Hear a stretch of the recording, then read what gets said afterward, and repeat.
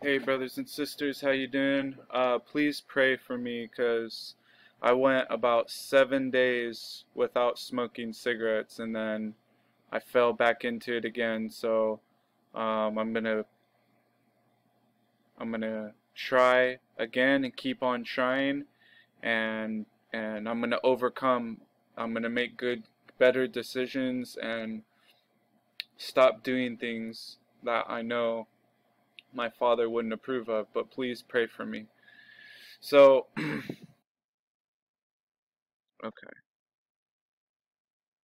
So it says, when that day comes, you need feel no shame for all the misdeeds you have committed against me. For I will remove your proud boasters from your midst, and you will cease to strut on my holy mountain. In your midst I will leave a humble and lowly people. So you guys, when he gathers us together, and I've known about this through other scriptures too, you guys, Yahushua, Jesus Christ, is not going to stay there with us, you guys. Nowhere in the Bible does it say that when it says that in the rapture that he will be with us forever, you guys, he's talking about giving us part of him in his spirit, even more so than the spirit that we have now.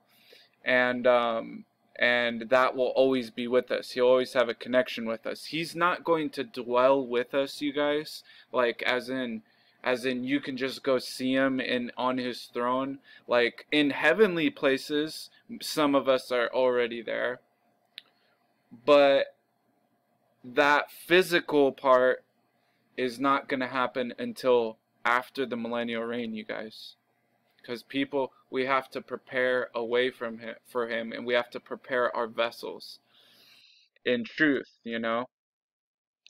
Um, so you guys, this is I notice. Okay, so even though I'm a child of God, and you know I always have my sin in my mind, and I'm always trying to fight against it.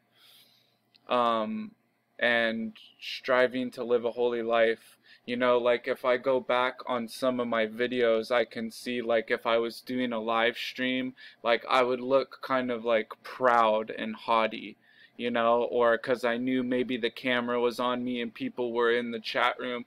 And so these are things, you guys, that are woven into us from sin. That's just what we're born into.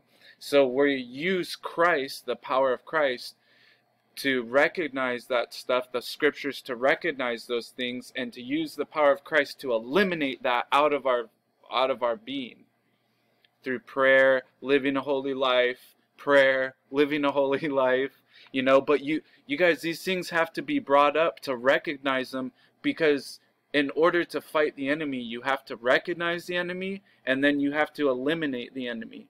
Okay? You can't, if you're not even willing to say, like, oh, I have this problem, or, oh, that was kind of prideful in how I was behaving, you can't eliminate it because you don't even recognize that it's a problem.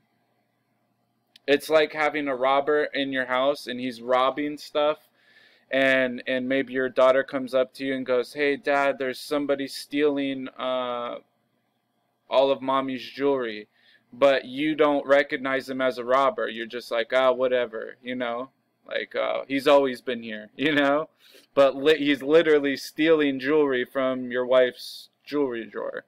You got to recognize that there's a robber first to be able to eliminate it. But people, when you bring that up to them, or help, because I look at when people bring these things up as, oh, they're helping me because they're helping identify something that's bad in my life, so I can use the power of Christ to eliminate it. But people get so offended when you do it, and that's pride too, and that's not good. Those are people who have in the spirit, the spirit of offense. It talks about them in the scriptures. But even in God's, even in a lot of God's people, you guys, there's still, I can see it. I see it in people, the way they act if they're on camera or a live stream, or if somebody tells them, If they're on the right path and they're really on fire for the Lord, they'll kind of get proud and haughty. I'm guilty of this. I'm not trying to like point the finger at any person. I'm saying this for myself too. And so this is where the Lord is saying, I'm going to remove that stuff. When I gather you together, and we are going to be in the presence of the Lord, but he's going to rid us of that. It says in Ezekiel, he's going to sprinkle us with clean water, and he's going to get rid of those things in us, which is disgusting sin, right? So I will leave in your midst, I will leave a humble and lowly people, and those who are left in Israel will seek refuge in the name of Yahweh.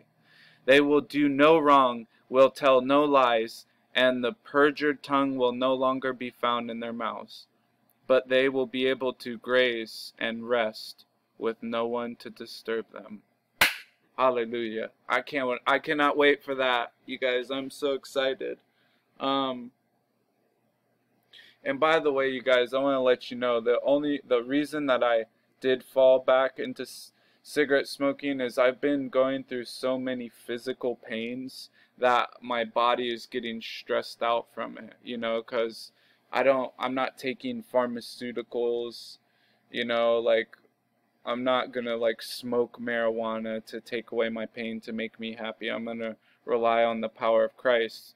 But I didn't. I fell and I broke under the pressure, and instead of calling on the name of the Lord and saying, God, send me an angel of peace, I went to cigarette. I went to the hordes of Egypt, right? And so I'm recognizing these things and going to eliminate them from my life. Anyway, I love you guys. God bless you all. In the name of Jesus Christ, I love you guys so much. God bless.